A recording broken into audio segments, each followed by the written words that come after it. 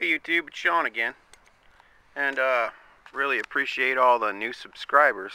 Really appreciate you guys and gals that subscribe to my channel. Today I was gonna show you the business end of this generator, the actual alternator end of it, the actual part that actually generates the power. I'm not having any trouble with it, but it's pretty interesting how they the old Chinese guys put these things together. I've actually had this one apart before because I had to rewire the, the working end here, the breakers and the plug-ins and the switches and everything, and it had a different battery in it, and I installed that battery there so that I could take the battery off with just wing nuts right here, and that way when I store it for the winter, it's real easy to get the battery off. And it does have a rope start too, so if you don't have to have the battery to run it.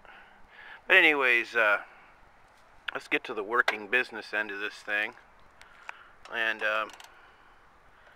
we'll just pull this little cover off. It has two little 8mm bolts that hold it on there,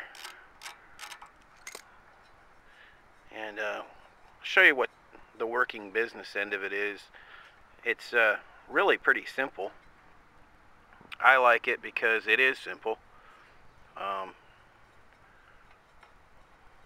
Seems to have held up really well over the years. My brother-in-law is a logger, and he used this for the longest time. But for up at the job site. But yeah, where we're looking at, there's the AVR, automatic voltage regulator. And there's just two screws that hold it in. And there's your brush set right there.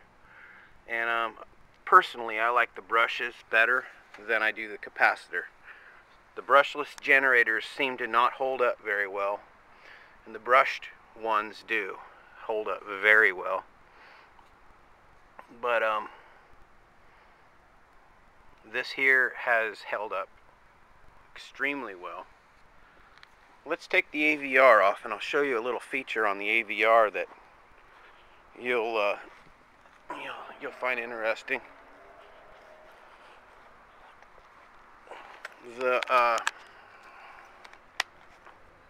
You can set your AVR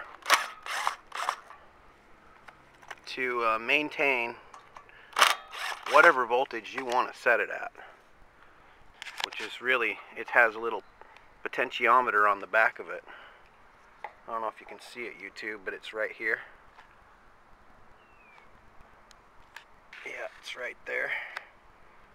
And you take a little straight bladed screwdriver and you use your multimeter and your plug in, or you can just use the gauge that's built in.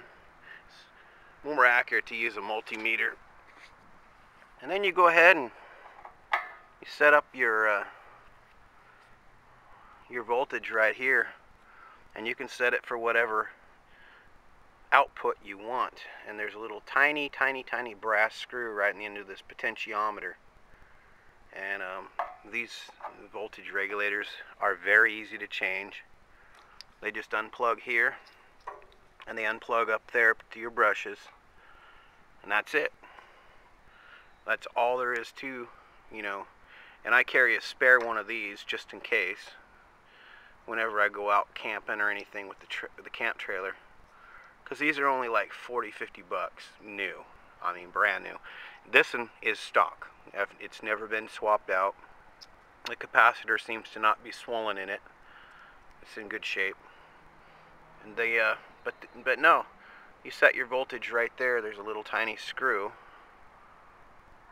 that you use a little tiny screwdriver, and you can set it for 120, 125.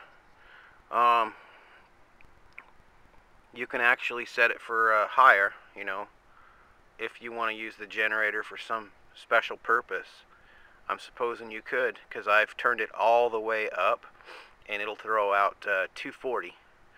However, it doesn't have the amperage.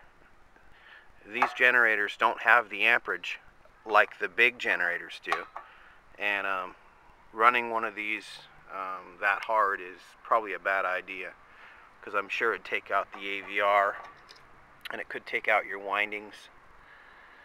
So it's better to run these generators just as what they're made for, you know 120, 125, whatever, right in that area.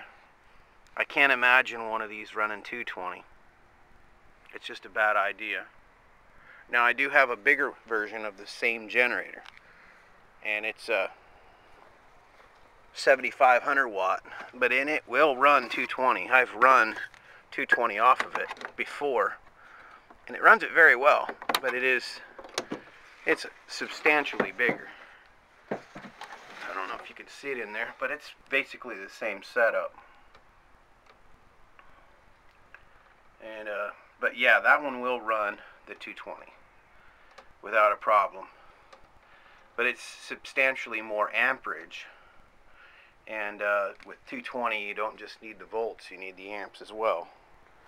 Well, this one runs 120 very well, and it supplies great amperage. I got I think 30 amp breakers in it, and it runs them perfectly. I have never I've tested the breakers by purposely just momentarily shorting the gen head, just momentarily, and it clicks the breaker quickly. And so I know that the breakers do work, and that's what's important when you do a rewiring job, is to make sure your breakers are not going to upset the gen head. In other words, you're not going to bake things, because if you bake the windings in one of these generator heads, you might as well ditch it, because it is costly to repair. You might as well just put a new gen head on it, generator head. Anyway guys, there's the business end. There's your bearing right there in the center, and this end bell comes off. There's 4 bolts, 1 in each corner, and everything unplugs. And there's your block for your L1, L2, and it's got 4 posts. I don't know if you can see that, but it's L1, L2, L3, yeah, no problem. It's pretty simple generator to work on, and it's pretty super quiet, as you guys could see in my last video. But those brushes are a way better way to go. The brushes wear for years, and it's $6 to replace the brushes or less. Where the capacitors, if you get near the capacity of the generator with the capacitor instead of the brush setup, not good. It'll blow the capacitor, and then you're not happy because you're in the dark. But no, I like this one because it has the AVR and it has the brushes. Don't get a brushless generator if you buy a new one. You won't be happy with it. I have a brushless generator, and it's rated at 1200 watts, and if you run it at 1000 watts, you can touch the capacitor with your hand, and you can actually feel the capacitor warm, and that's not a good deal, where these don't do that.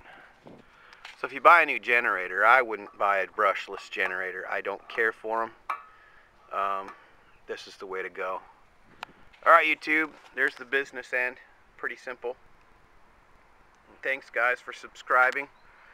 Comment, rate, subscribe. Let me know what you think, or if you have a question. I'll do my best to get back to you and answer you. Take care YouTube. Bye.